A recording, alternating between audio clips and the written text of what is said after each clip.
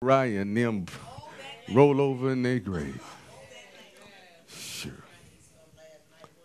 One no more. Yeah. Praise God. St. John chapter 19, verse 31. The Jews, therefore, because it was the preparation that the body should not remain upon the cross on the Sabbath day, for that Sabbath day was a high day, besought Pilate that their legs might be broken and that they might be taken away. Then came the soldiers and brake the legs of the first and of the other which was crucified with him. But when they came to Jesus, and saw that he was dead already, they brake not his legs, but one of the soldiers with the spear pierced his side, and forthwith came there out blood and water. Say with me, blood and water. And he that saw it bear record, that's John, and his record is true. And he knoweth that he says true, that you might believe. For these things were done that the scripture should be fulfilled. A bone of him shall not be broken. And again, another scripture says, they shall look on him whom they pierced. Heavenly Father, we thank you today for your word, and Holy Spirit, without you, there is no need to even try to expound or explain. So we ask you to give illumination to us so that we can understand what you would say at this time. Bless everyone who hears. Praise God for our friends and guests, our family. In Jesus' name, amen. I want to also give honor to my wife, the First Lady. Amen. Praise the Lord. Those of you who don't know us, the one in the pink. Amen. Oh, praise God. God bless you.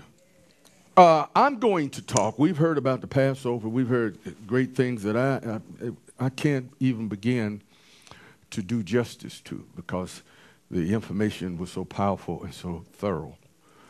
The Passover, the lamb, of the blood.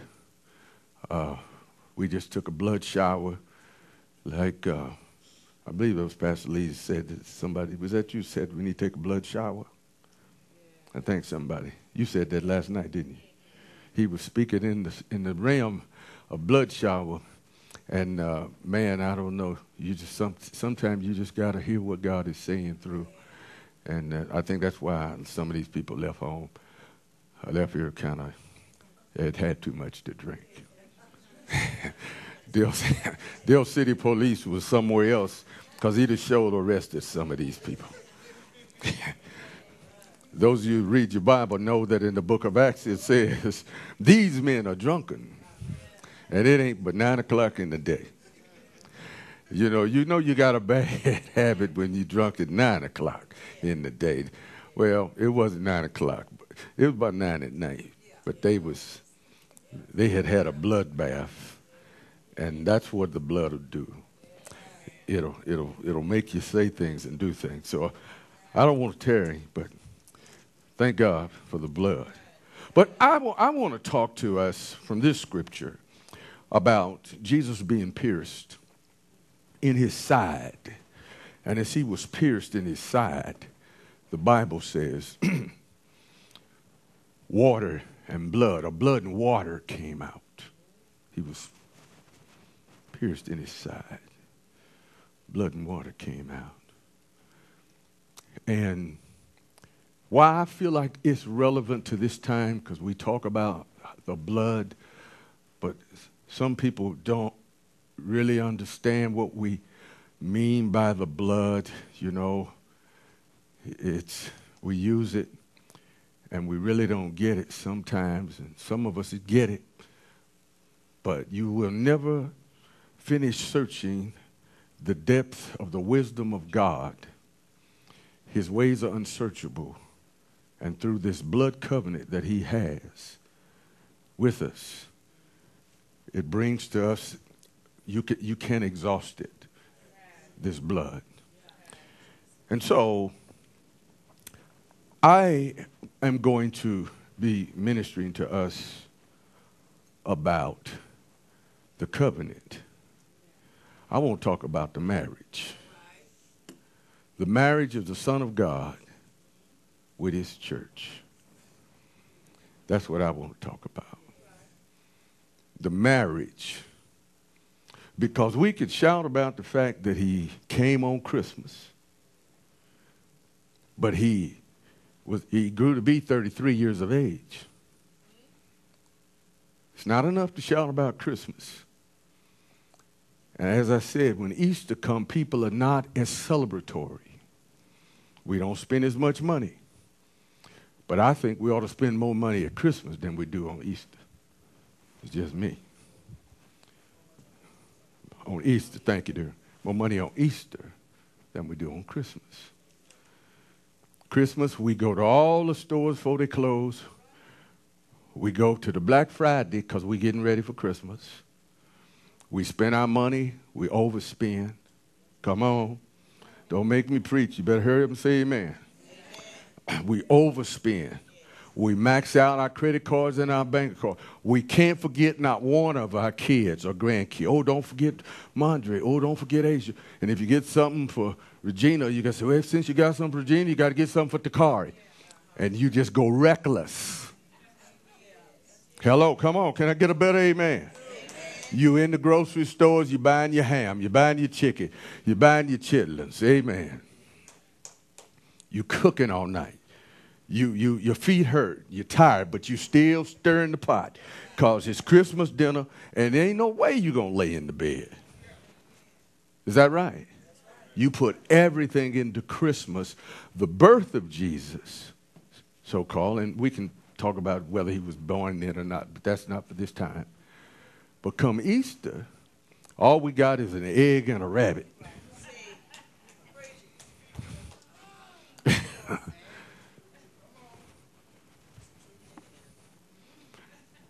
And really kind of one day.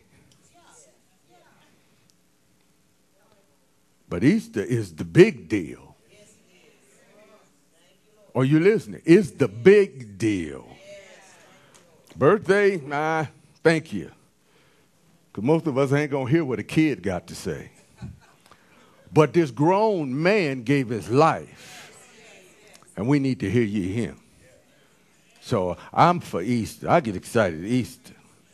I don't want to go into Easter when I was a kid, but you remember speeches. I heard somebody say, you know, I got pictures of Roxanne now doing this, you know, and the boys, we used to do that. Didn't we? Didn't we? When you got done, you did that. You had your speech. Didn't you have a speech? They bought you new clothes, too. Man, they go broke buying new clothes back in. How many remember that? Come on, help me here. Huh? Got to get a new dress. Got to get a new suit. New clothes. Even if you didn't wear suits and ties, Mama bought you new tennis shoes. You had new stuff on. Easter was about being new.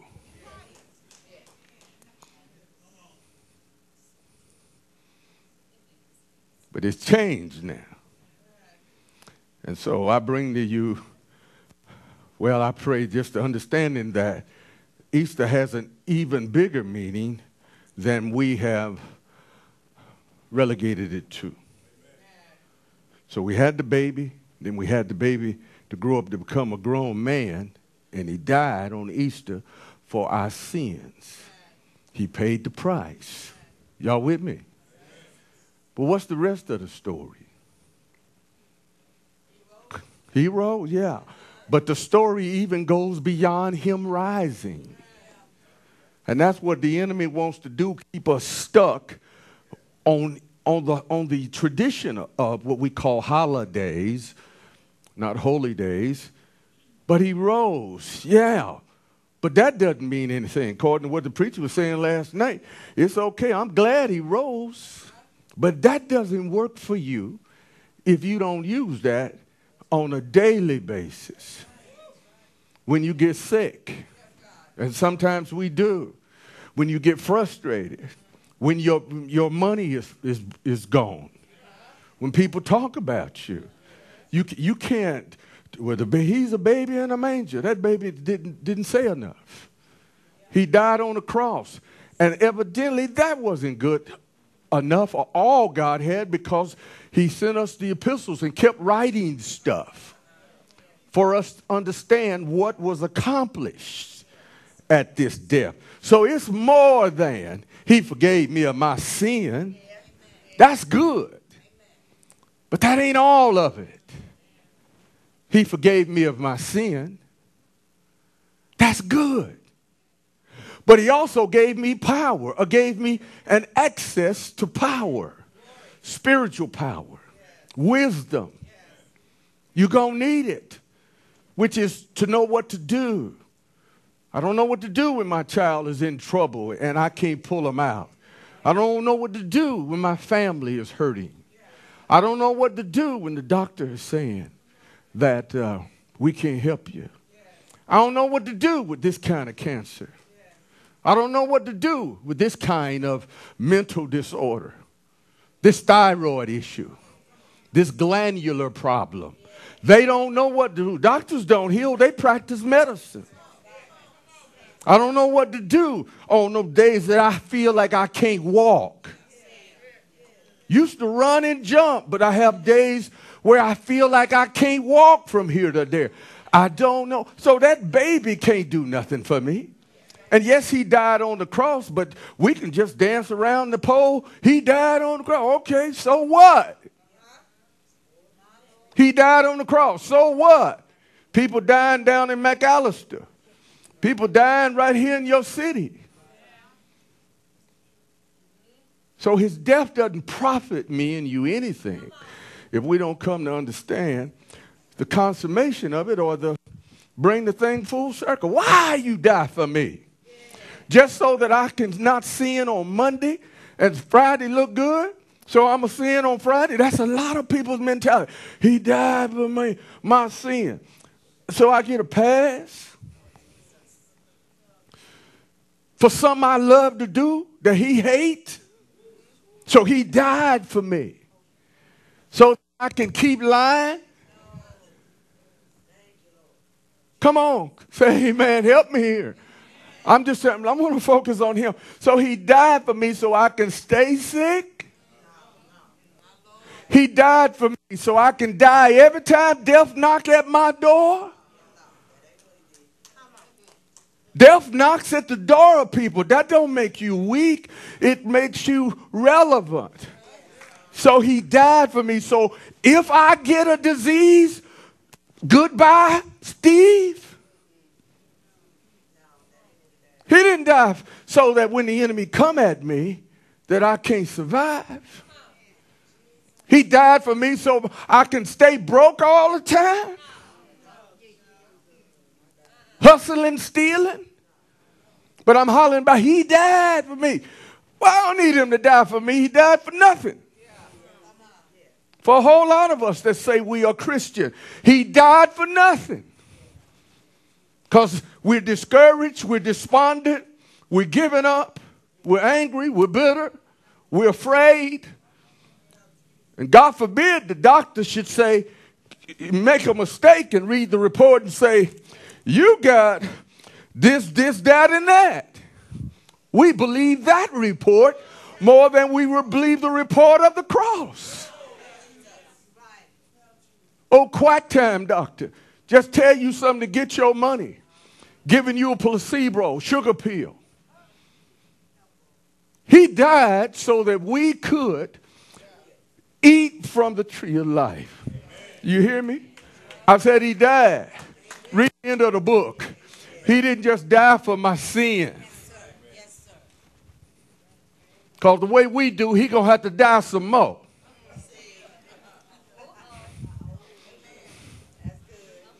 He ain't just died for my sin. Because the way we enjoy sin, he need to come on get back on the cross. Because we love some sin. Love it, love it, love it. Want 2 slices of it. Brush your teeth with it. Go to bed with it on your mind. Wake up, can I go sin? Who wants to sin with me? All my friends love sin. Folk that don't like sin ain't got nothing to do with. I want to hang with some sinners. So he needs to, something's wrong there. There's a disconnect. Come on, help me here. There's a disconnect. He died for sin. He died for my sin. Well, he's probably saying, well, praise the Lord. You doing your job. We interpret that he died so I can keep sinning. He died so when I sin and I don't feel good about my sin, I can just go to him and say, I'm feeling bad about what I said, what I did. But hey, player, tomorrow I'll be right back on it.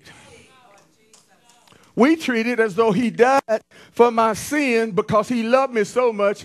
He said, well, I know you can't help but sin. Just keep sinning. But I died for your sin. So at the end, God won't throw you to hell. But just keep on sinning because I love you so much. I died so you can keep on sinning and keep on being an unbeliever. I died for your unbelief. But so you keep on not loving me, not honoring me, not putting me first. Because, you know, I'm that kind of God. I died for you so you can have habits that you can't break. I died for you so you can make big old mistakes and you can keep doing them. That's the gospel that's in the earth, but that ain't the true gospel.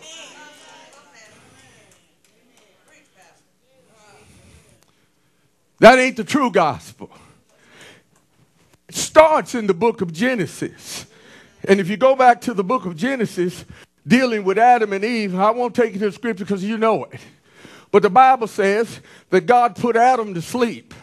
And when he put Adam to sleep, he pulled a rib out of Adam and he made a woman, and her name is Eve. How many heard that story? It started in the beginning. They had a right to the tree of life that was in the Garden of Eden. Adam and Eve. God's original plan was that man would have dominion, meaning he would boss earth like God bossed heaven.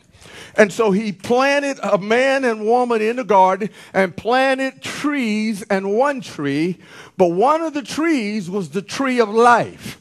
They could have really, if you think about it, while they was on a stroll, they could have ate from the tree of life. They could, instead of eating bananas, eating grapes, or whatever trees they was eating from. Because the Lord had told them there's a tree of life and there's another tree. I don't want you to mess with that tree. It's the tree of good and evil. Life is about eating from trees. Life is about eating from trees. It's about eating. It's about consuming. When you boil it all down, the tree of knowledge, the tree of good and evil, the tree of homosexuality, the tree of adultery, fornication, the tree of lust, the tree of murder. There ain't nothing but trees. The tree of lying, the tree of stealing. Life ain't nothing but strolling and eating from trees.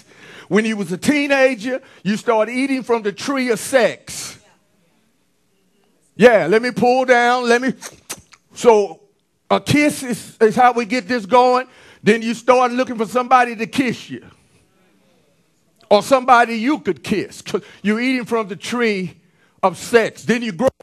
You start eating from the tree of finance, money. I need a job. Or the tree of having a place to stay.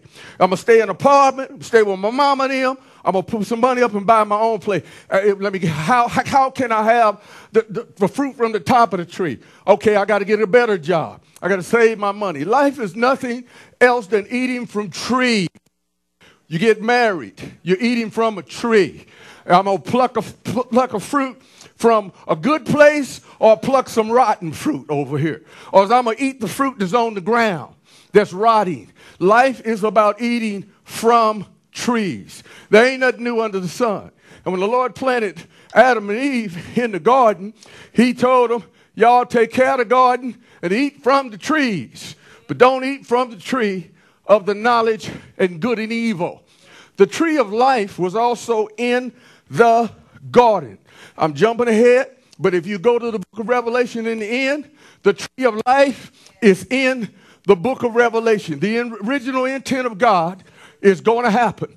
And that was to have a man and a woman, to have a man and to have a bride that was going to rule the earth. Oh, I feel my help right here. The original intent of God was that I got a man to till the garden and he got a bride that's going to help him rule. That was the original intent of God. Satan messed it up. Amen. If you look at the end of the book, that's what God's original intent is. All this other stuff we want, we need, we think we got to have. Forsake God. I don't need God. I'm too busy for God.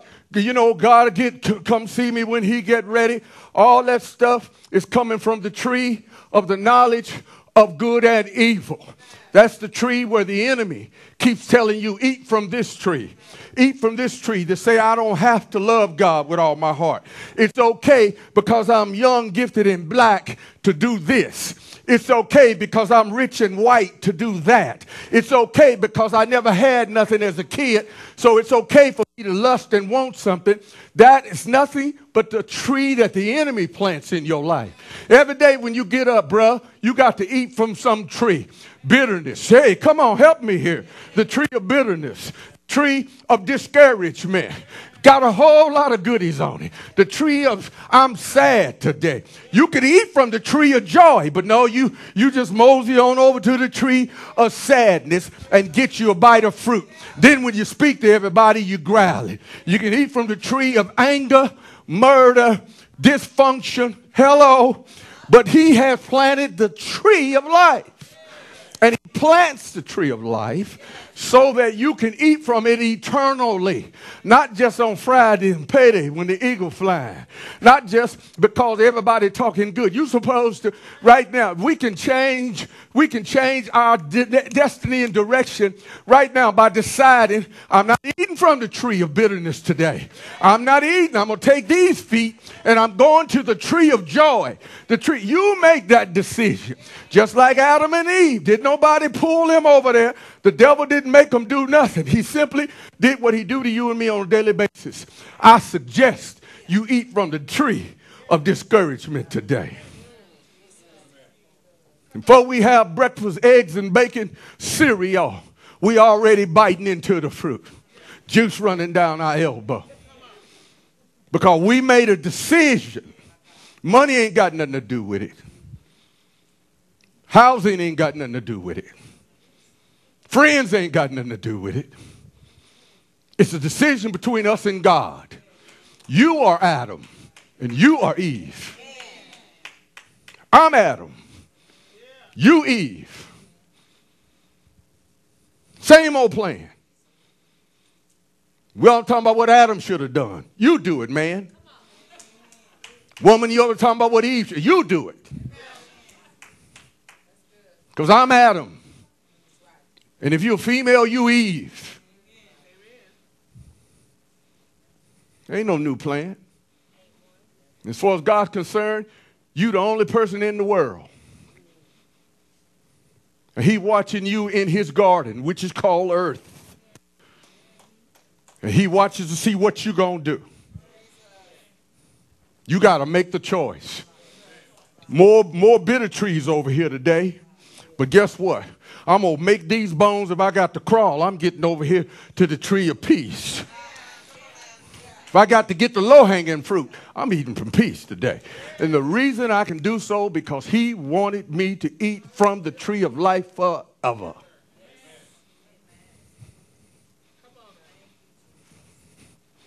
And I will walk away from you. If all you doing here, eat from this fruit. Eat this fruit. Eat this fruit. Here, eat this fruit. Eat this fruit. Here, you eat this. Here, this how I am. This how I am. You gotta love me or like me, because this how I am. That's what I got. That's what the Lord told me. I ain't got to eat that. I don't need friends like that. I don't care who they are and how popular they are. But if I go to see you and all you got for me is bitter fruit,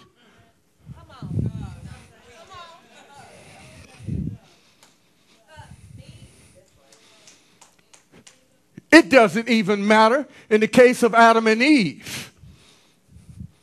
When Adam came to Eve, she offered him bitter fruit.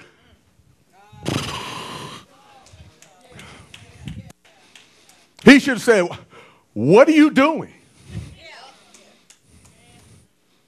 You can eat it all you want to, baby, with your big hips, pretty lips, and your fingertips. But guess what? He told me, and I told you. That's how you know. He didn't tell you. He told me, and I told you. Don't eat from that tree.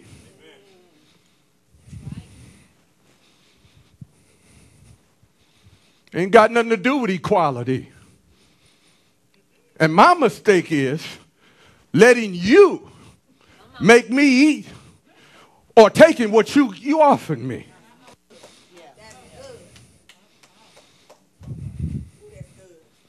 But he told me, and I told you.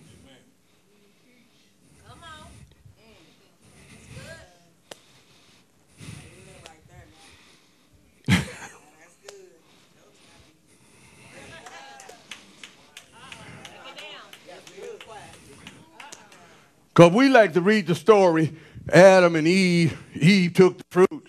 And then, hey, there was a disconnect. Stay with me here. And the disconnect was Adam failed to make it plain. Communicate with her. And we've been trying to communicate with one another ever since.